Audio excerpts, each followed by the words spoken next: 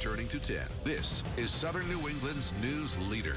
Good morning. It's 4:30 in the morning. It's Thursday already, June the 23rd, and we appreciate you, perhaps, hello, waking up with us. Yeah, just keeping you on your toes. Yeah, you know how that goes. That are waking up, making sure you are awake this early morning hour, maybe a little bleary-eyed as we always are at this hour. Yeah, but our computers are a little bleary-eyed this morning. Yes, we are having some computer issues, so come along for the ride. It's going to be a fun one, as always. Indeed.